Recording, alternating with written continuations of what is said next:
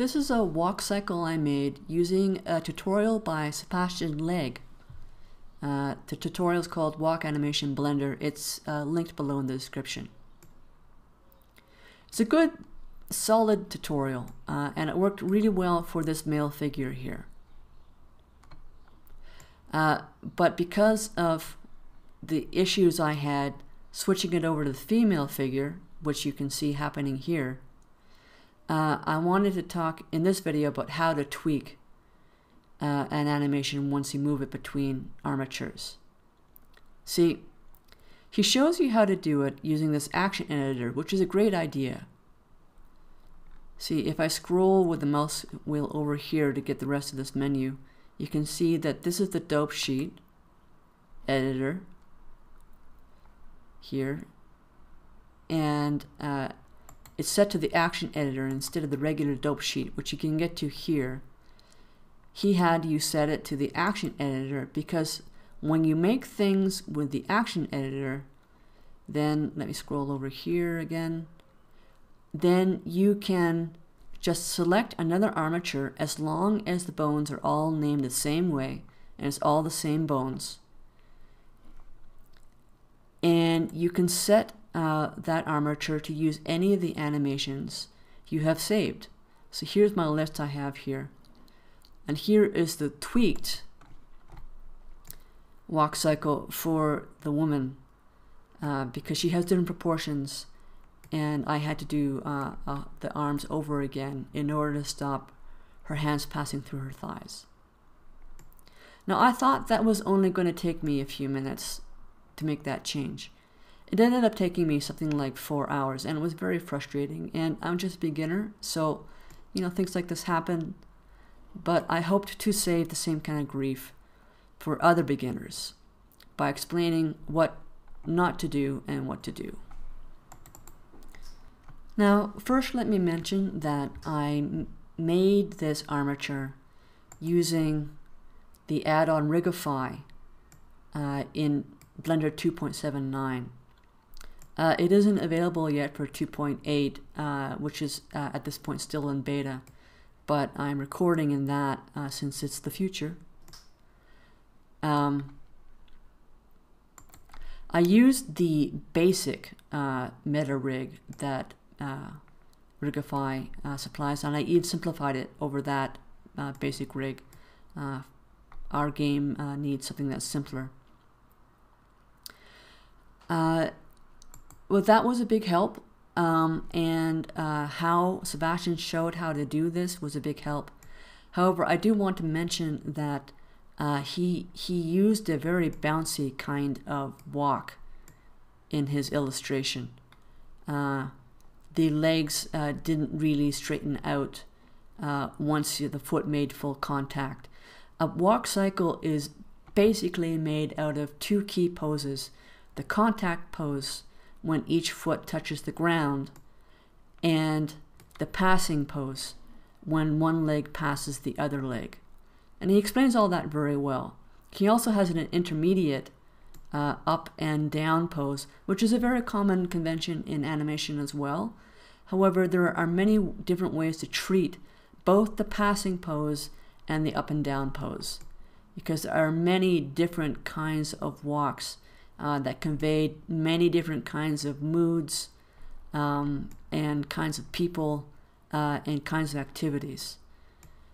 So I wanted something that looked very relaxed, and so I did not make the up and down poses with the kind of heavy weight on the forward leg that he showed. This is more visible in the female. The leg is almost straight, which I think gives a more relaxed presence. Let me try to quickly show you why things go wrong in this situation. I'm going to hide the male avatar here, and I'm going to turn on another copy of the female avatar that demonstrates this. You see how the elbow region here is jangling in and out? Well, on the one hand, this gives you a nice demonstration of how changing something like that about a stance a person commonly uses changes the mood of that character. This woman is really strutting her stuff. She's not relaxed like the other woman. Did not want that, so I wanted to get rid of the jangling of this elbow, and that was quite hard to do, at least the way I was doing it. Now let me switch into pose mode by going Control Tab. Oh, but I am not, because I don't have the right thing selected. Left click, left click, left click. Okay, there. Now we have the IK bone that needs to move this arm. Let me put it on top so you can easily see it. This is the IK bone, and I'll press G to move it. You can see how it moves that whole arm. These wonderful IK bones let you point something or pick something up without it being an animation nightmare trying to get all of those different bones to be in the right position and look natural between frames. However, you can't use standard views the same way as you can in other parts of Blender. IK bones, in order to allow that arm to move naturally, in conjunction with the pole target bones, let's see, these pole target bones behind there, when you move this, it's moving the whole arm in 3 dimensions. You can't limit that movement to 2 dimensions the way you normally can in other parts of Blender by going into a standard view. So I tried to very carefully move this a small amount and keep it near the wrist joint so that it isn't hyperextending or that it isn't bending the elbow more than I want. But even though I tried to do that, the final result was always jangle, jangle, jangle, jangle. So after several attempts of doing that, I figured out a few things that help.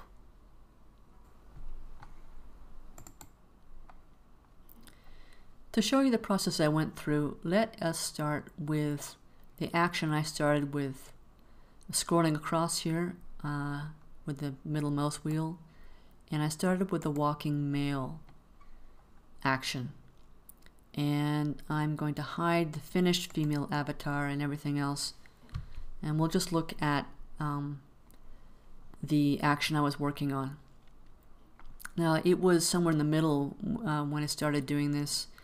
The first thing you want to do is right click and put this on the first frame, because this is where you should make your reference frame. The first and the last frame of an animation always needs to be the same, so you need to start at the beginning always, even when you're modifying something.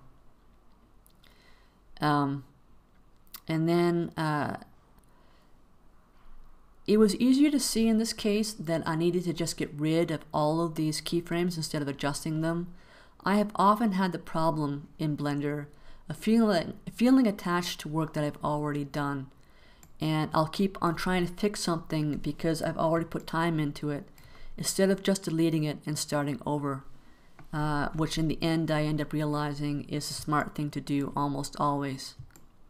So now if something is taking me more than 5 or 10 minutes, I try to take a look and ask myself if I should delete it, and usually I should. So B to box select all of these that have to do with the arms, and I'm deleting all of those keyframes. Oh, that got the foot in there too. So Alt A to deselect, B, and delete all those. Okay. Now I'll set this up quickly. I want the IK bone, but it's hard to see with in 2.8 with this display, so I'll switch to wire. This is the IK bone. It's down too far because it has the proportions of the male armature for this, which is too big. Something like that. The pole target's hard to see in this view, so I'm gonna have to go and pick it like this. Go back into number pad 1 for the front view. Move that with G over behind the elbow. It's going to be about there because I can see now that this has now been moved too much. This is this difficult thing about animation. Things are interdependent. Okay, that seems better. I cleared the rotation with Alt-R for the female figure. For the male, this kind of posture seemed more relaxed, but for the female, somehow this seems more relaxed. So I often found myself also selecting this instead of this bone when I was working with it. So N, and I am going to lock the rotation on that. So even if I accidentally select it, that I don't move it and then not realize and have it cause me trouble. Okay, so that is the setup of the first frame here in the front view. Now I have to do it in the side view. This should be aligned with the back leg, the leg that's furthest from the hand. You swing your arms according to your opposite leg. So G, and that goes back here.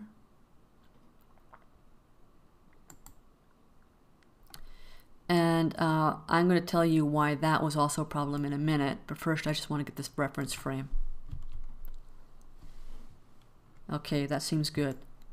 This is hanging down pretty much vertical, not quite, and it looks relaxed. Okay, so I need a reference every frame for all of these bones, even though these ones are just following the IK bone, because it's being exported to a game engine. So I'm going to keyframe all of those. Yes, the pull target is also selected. I'm going to keyframe all of those with I. Okay, there they are. And I'm going to copy this pose with Control C.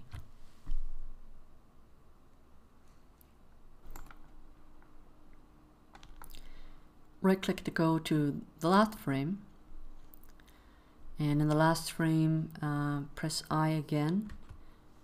Now you have your beginning and end for the loop. These were previously set up in 2.79 to keyframe the location and rotation when you press I. Here I don't see where the adjustment for that is, but that's explained in the Sebastian Lague tutorial that this is a follow-on from, so bear that in mind. Also, another thing is you would normally go to the next frame, right click and highlight, de-highlight those. Let's see, Alt A, de-highlight, C, pick all those. Okay, Control V to paste. It says it's pasted, but it has not pasted anything, so this seems to be an issue with the fact that this is currently a beta. At any rate, what came next is that I realized I could not, even with the frame-by-frame pasting of the previous position in the pose, in the movement, I couldn't get the next frame to look right, with the elbow especially. And eventually I realized that it was so sensitive to the position of the IK bone, I was going to need a reference that was part of the mesh itself, the body mesh that's parented to those bones, in order to have something out here right next to where the elbow needs to be, so that I know where to position it, and that reference point will always be in the right spot, even though the body is moving, because this is all moving together. I needed one there, and I needed one down here for the hand. So let me show you how I did that. So to make sure you can see the armature, I'm going to go back into octahedral mode, deselect everything with Alt A, go into object mode with Control Tab, click to select this, left click, Tab, and when you do that, everything pops into the rest mode for the armature, which is kind of disorienting and inconvenient because you need this to line up to the elbow the way it actually is when it's posing. But that's not a really big deal because we can extrude this along the x-axis We need to kind of guess where the edge is, but as long as it's consistent, you can do it by eye close enough that it's fine. Edge mode, select this, whoops, select this, extrude it down with EZ, so it's easy to see where it is. And I'll just delete this once we're done with setting up the armature. It's an easy thing to delete and useful while it lasts. Go back to vertex, select, oops, left click to select, not like the old days. Extrude, x-axis. I need to take this all the way over outside the other side, because this hand swings with this leg. So I need the reference for how this leg is positioned over on this side. And now I'm going to extrude that E and Z down. Go to edge select mode. Turn so I need to see what I'm doing, and Y extrude this, no, oops, let's see, E, Y extrude this along the Y axis. Okay.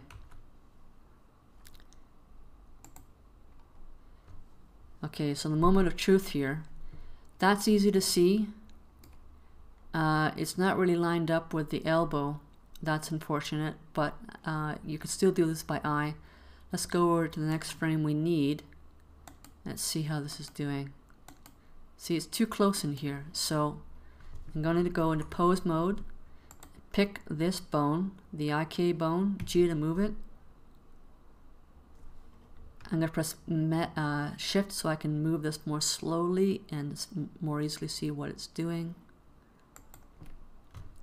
Control Z. I'm not sure where that should be anymore. I'm going to go here. Okay, it was just outside of that on this one. Okay, just outside of it, so if it touches that, yeah, that should be pretty good. That should be small enough that it's not an issue. Okay, now I feel more comfortable. Right click, G, shift to make it slow enough. Come on, come on. There we go. Something like that. Still far enough away from here. Actually, maybe too far. G again, shift. So you have to kind of watch both of these as you're doing this. It's kind of a challenge for that reason. I don't want the hand too far away, but I do want this. Okay, something like that. And then I go into the side mode, 3 to see that. And where is my marker? Why can I not see my marker? Let's turn off in front. Okay, there it is. I might have made a different material so it didn't blend with the arm. That was a mistake. But for now, for the purpose of the demonstration, that should be enough. G. And I want that in the middle of the hand. Okay. 1, because you have to check again because they don't move. When you move it in the side direction, it's all going to move along this axis. And I'm going to move it back again just a little bit. Okay, that's probably good. So that's what I had to do, frame by frame that way. Fortunately, this is just a 12, 1, 2, 3, 4, 8 frames that I had to make. That's not a big deal. In a bigger animation, this could be quite the thing. But sometimes you have to do stuff like this. Basically, I just wanted to show you what some of the pitfalls are, the things that you don't know until you try. And these tutorial videos, they're a wonderful thing. But then when you go to do it, you do all these beginner mistakes. And if you're like me, I get really frustrated and I find it hard. And I wish somebody would make videos for a sort of a kind of intermediate person like me who's learning more but on my own. So I hope this is useful to you, and I'll try to make more and better videos in the future along the same lines. Okay, have a good day.